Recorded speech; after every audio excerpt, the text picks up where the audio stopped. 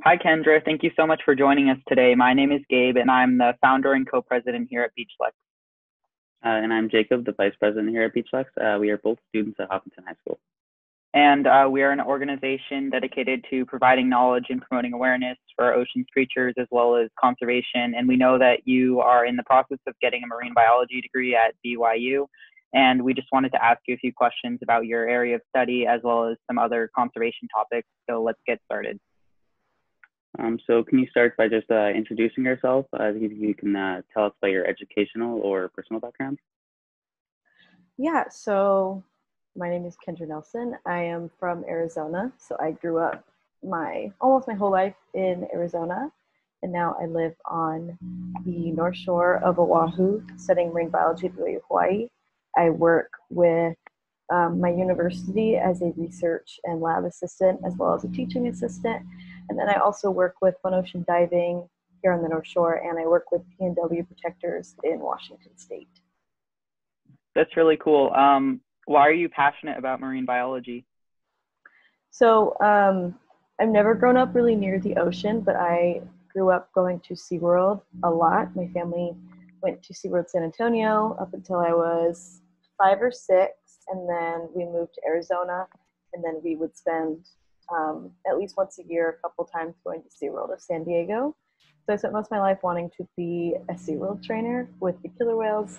But then I went to university and fell in love with research and conservation work rather than just training and working with animals. And so, yeah, then while I was here, I just fell in love with a lot of different animals and different conservation work, and I just changed. Nice. So which animals do you mainly dedicate your efforts to, and what are some of the biggest threats that each of them faces? Yeah, so I spend the majority of my efforts towards killer whales, and specifically the southern residents in the Salish Sea in Washington and Canada.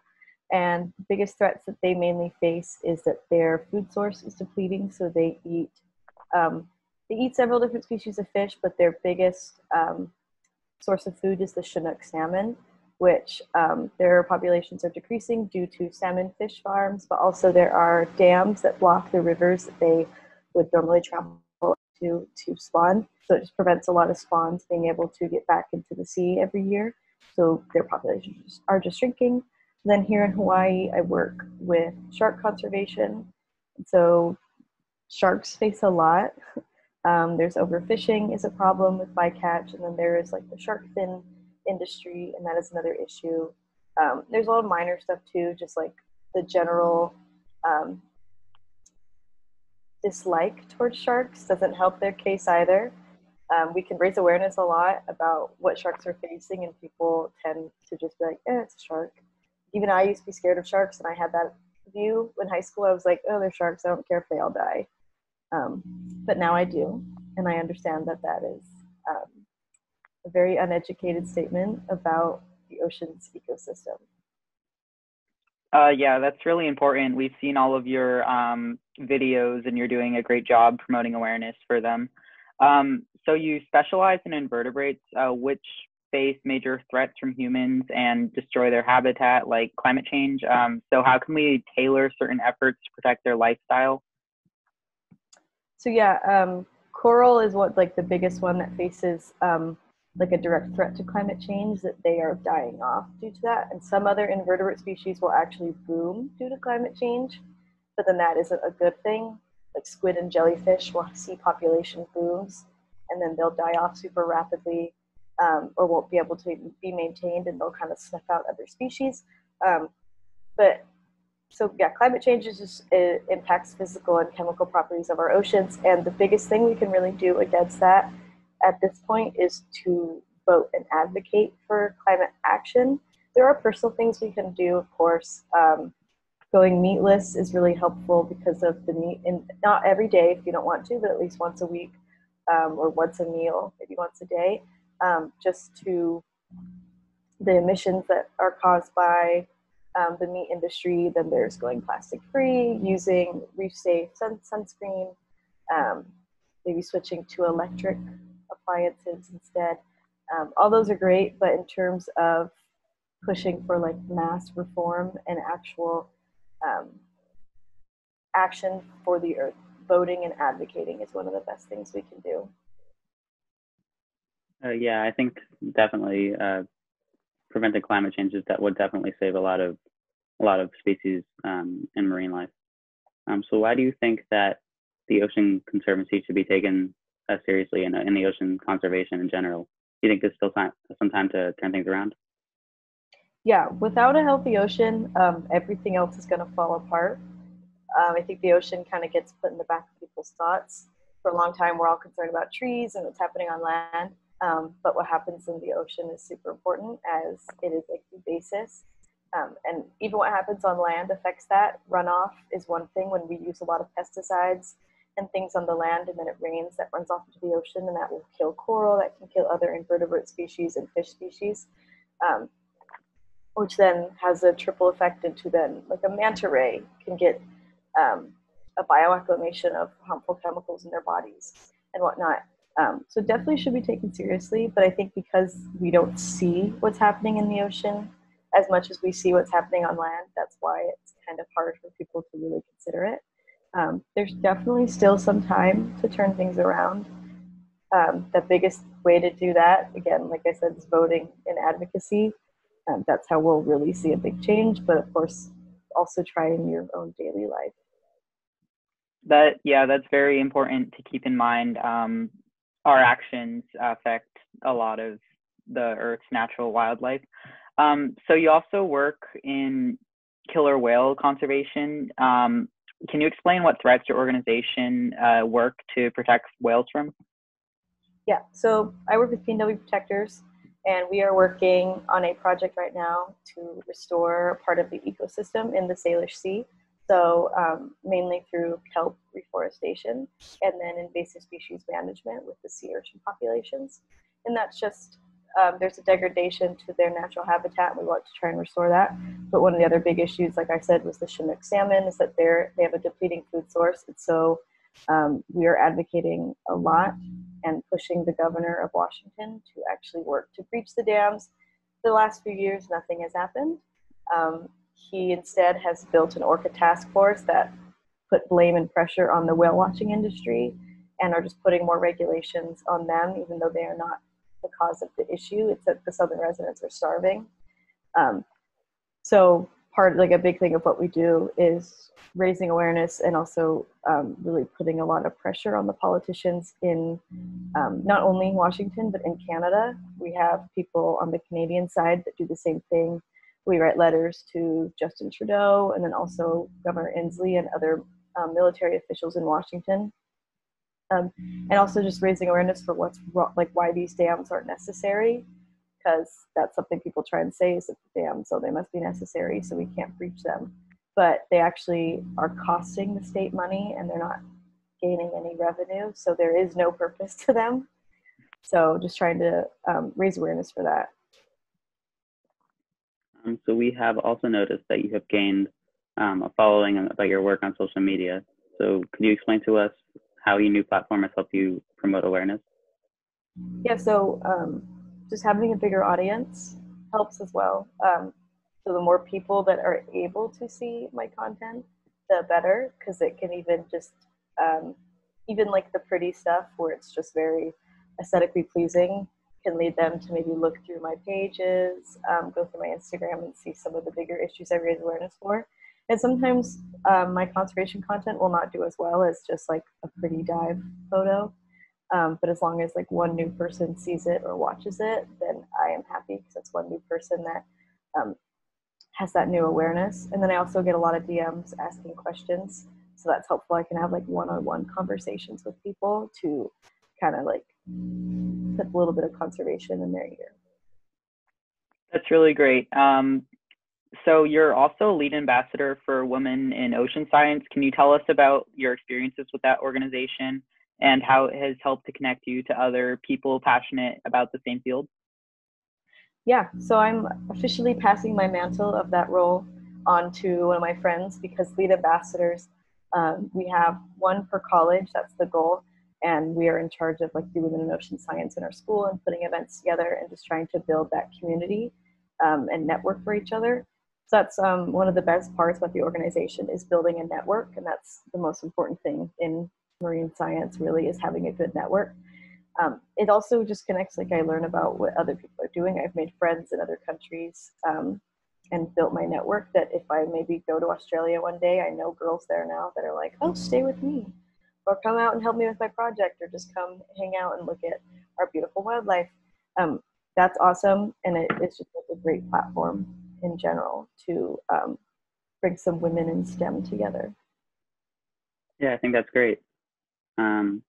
So also you are a student at BYU Hawaii, and there you assist in marine science research projects. So we noticed you work specifically, or as one of your things, in ecosystem restoration. So what areas in particular have you and your team studied? Yes, so the majority of what I've worked on at my university has been genetic research. So we've done genetic research and population research with a coral species that we're working to identify here. And then another project is with one of my other professors, and it's bonefish and hawkfish research. And we do genetic testing and whatnot on those, and we will do tagging devices. I've also helped a few other friends with their own personal projects, and I've helped with a couple coral restoration projects here. So kind of dabbled, we all kind of dabble in a bunch of areas. I've also worked with cricket research, which was fun. It's like, it was an animal behavior study, which is always exciting for me to do animal behavior. So yeah, a lot of us, because our university is so small, those of us who are involved in the research project kind of get passed around to some of the teachers, which is good because we get a lot of different experiences with different species. Like I've now worked with fish, and I've worked with coral, and then I've also worked with bugs. And so, and we've also done, part of our projects here is all the students are involved in ecosystem restoration here on Oahu with ripping out of invasive species plants, and we will go and plant more native and endemic species to try and rebuild up the natural habitat that we kind of destroyed when coming to Hawaii. So what was one of your favorite research projects and why? It is a good one. I really have enjoyed the coral research. I think because it was more enjoyable because I was able to get in the water, not a lot, but more, but also just noticing now that coral species, it's really small and it's a soft coral, which isn't common here in Hawaii. Most of our corals are rock corals, so they just look kind of meh. But these ones are tiny little octocorals, and they're soft, and so they kind of look like purple moss on some areas. And so we'll go out and we'll go to different areas around the island throughout the year and watch, because we have a bunch of different hypotheses about how they will essentially find a place to live throughout the year.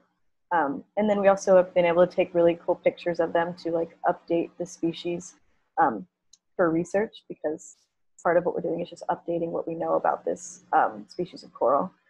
So it's just been fun to see like this tiny little organism and learn more about it and be able to share a lot about that with our other students. So can you tell us some more about some of the other organizations you're involved in? For example, Ocean Mimic and One Ocean Conservation, and how have these experiences shaped your views about ocean conservation? Yeah, so I work with like a bunch of different organizations, and I think it's just kind of interesting because they each have a focus on different areas. So like Ocean Mimic is a push for using more sustainable materials in our dive and just outdoor wear. So our swimsuits, trying to source them a bit more sustainably. And then One Ocean Conservation, I was over organizing beach cleanups, which was awesome. But we don't do that right now because of COVID.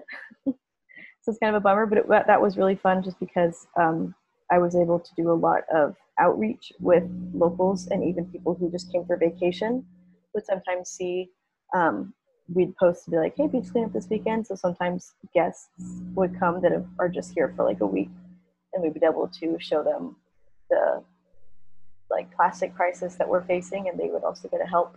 Then I've also, related to that, worked with Sustainable Coastlines of Hawaii. They're another awesome organization. Jason Momoa has like backed them up and donated a ton of money to them. They're awesome.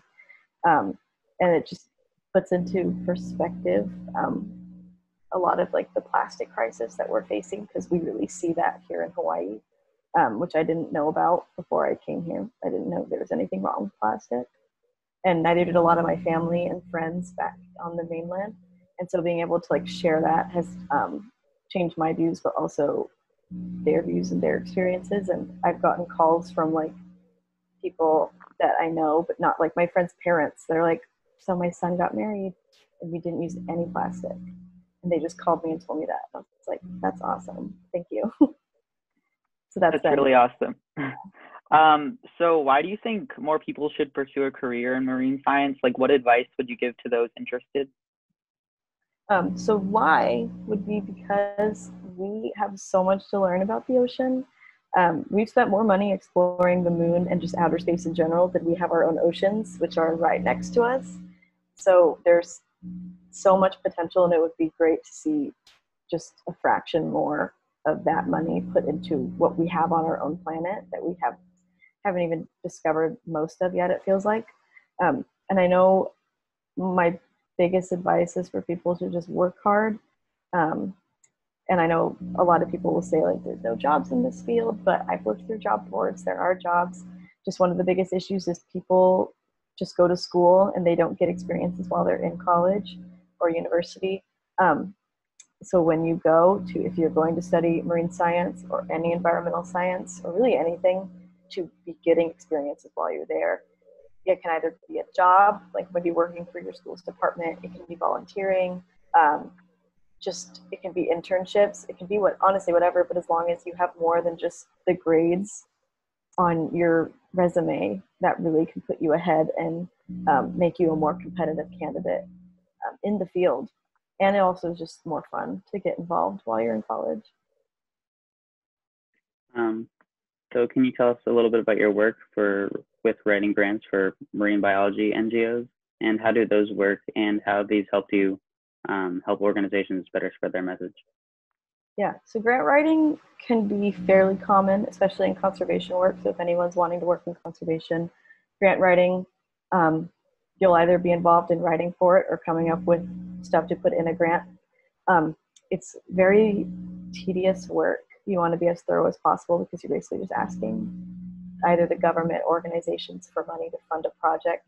Sometimes you can get grants to go get your PhD too. So sometimes you're just writing about why someone should help you get your PhD, why your research is important. But it puts my minor to good use, which is nice. I'm an English minor. But I've been able to grow a skill, which is NGO. Like I can now put on resumes that I am an NGO writer and I have experience doing that, which it looks great. It's something that takes a bit to just kind of learn, but once you learn it, I really think it's very good for people to have that skill in their pocket. But it's helping these organizations that I do it for, it's helping us kind of spread a really thorough message, because grants are able to really get into depth about why we founded it, information, our budget plan. That's like the most difficult part about a grant, is you have to go through your entire budget.